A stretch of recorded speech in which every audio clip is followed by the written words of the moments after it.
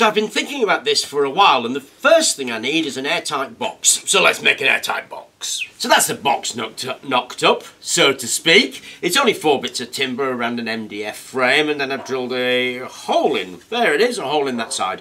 And I've gone round the edges with a bit of silicone sealant, and now I can put the top on. And the top has got a 100mm hole in it, because that's how big the lens is going to be. You want smaller lenses? Have a smaller hole. So I put a bit of silicone sealant, screw that down, and I've got another one exactly the same, because once that's fitted, then that will close on the top. All will become clear. What we're going to do is just seal that on now, so we get basically an airtight box except for this massive hole.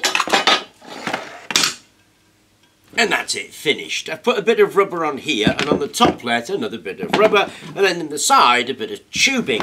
What we do is take a bit of clear plastic. This is a bit of polyethylene tetraphthalate, which is the same as used as acetate, and it's 15 centimetres square. It goes on there, that goes on there, and then we clamp that tight. I'm going to use clamps. You could use bolts or screws or whatever it is you like, but I'm going to clamp that shut and give you a close-up of the process, because to be honest, it's magical. So there's my bit of plastic held clamped. I'm going to turn a heat gun or a hairdryer on it, and when it goes soft and floppy, you blow into the tube there and you'll see it pop straight out. It's just awesome.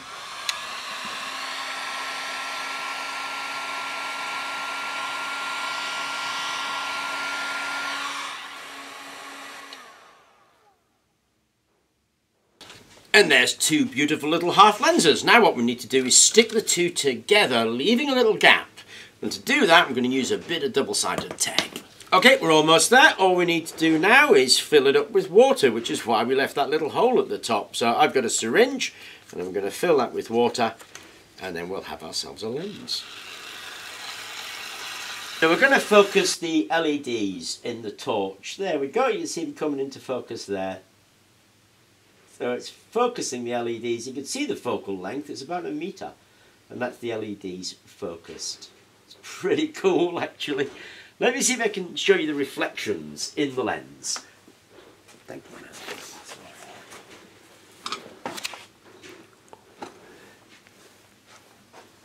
Isn't that cool?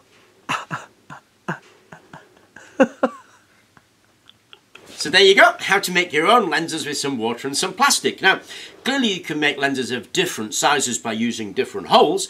If you want a different focal length, then you either blow harder or blow more gently. You can use a vacuum on it as well to suck it down, and if you use a vacuum with a vacuum gauge, of course, you can repeat that time and time again and get a nice accurate lens being made. Now, we did need to use cleaner water. The syringe was a bit dirty, but it performs awesomely as a lens, and I'm tempted to make a telescope out of water lenses. Anyway, I hope you enjoyed the video. Thank you very much for watching, and please remember to like and subscribe.